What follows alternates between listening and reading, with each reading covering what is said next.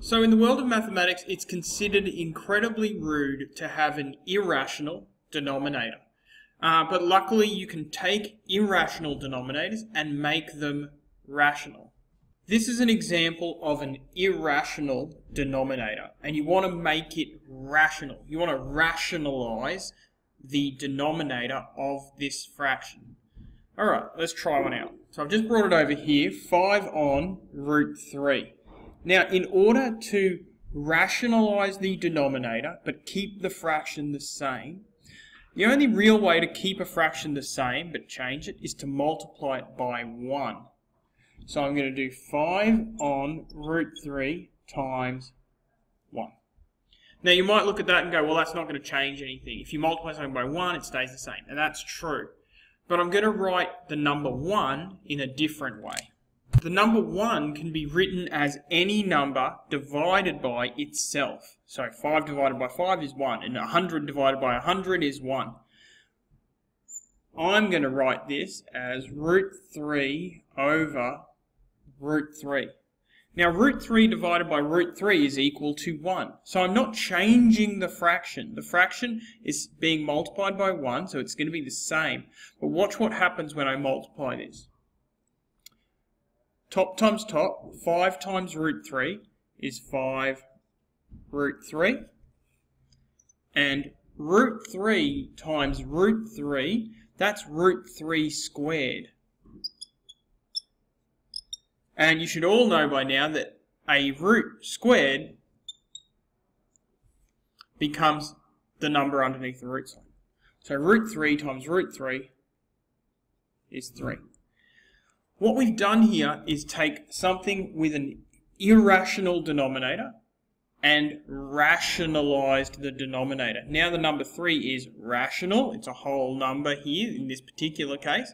5 root 3 on 3. It's polite mathematics. So a second example here, I have something with an irrational denominator and I need to rationalize the denominator. So it's going to be 7 on 3 root 2.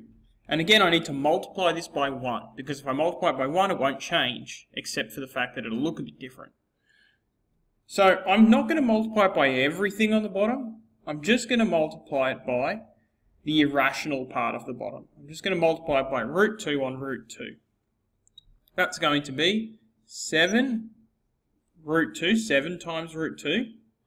And it's going to be 3 root 2 times root 2.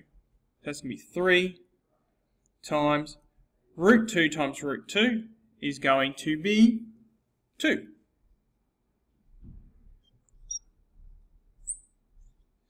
Again, results the same.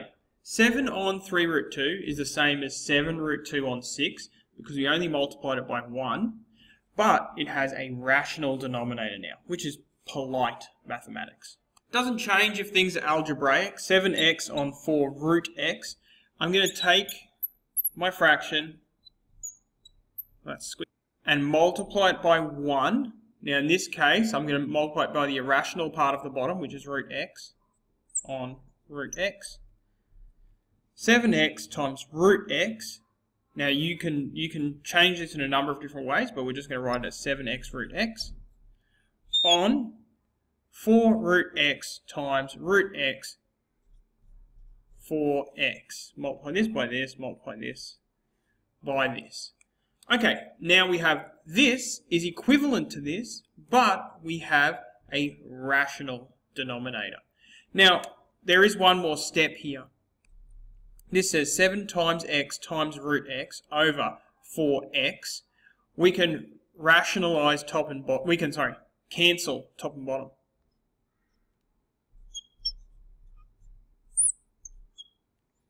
We couldn't get rid of this one because it's a root x, but this is just a regular x. That's 7x times root x on 4x. Be very, very careful when you're doing that. Sometimes it'll work, but only in this particular case. Okay, there's rationalizing denominators. It's polite mathematics to make sure that the bottom of your fraction does not have a surd in it.